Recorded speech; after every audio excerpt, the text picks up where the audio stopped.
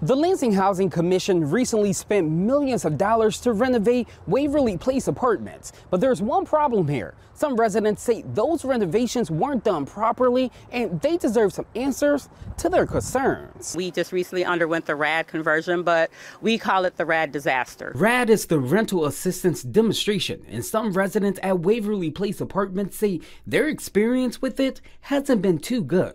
We have plumbing issues, we have electrical issues.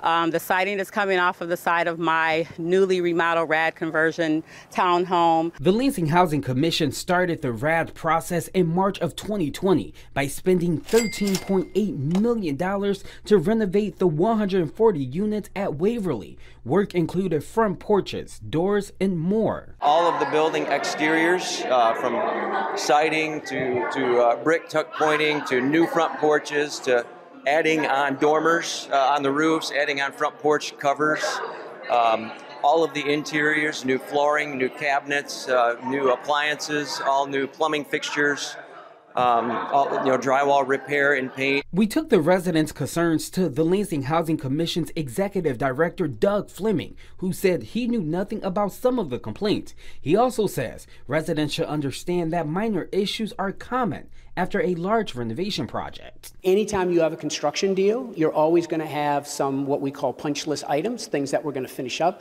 things are going to come loose, things are going to need to be adjusted, fixed. When you put in 140 new refrigerators, some of them are going to go bad. And so all we can do is, like we always do, is that once a resident calls us and says, hey, I have a work order, we'll go in and we'll fix that. But residents say they've complained for years. My handicapped daughter, she can't walk, she can't climb, she can't do any of that. I've been asking for a ramp so my daughter can get her wheelchair out the apartment. They've been supposed to put me a ramp going on 2 years now, and the ramp is still not up. They say they have it in their garage, and they're supposed to put it up on a nice day.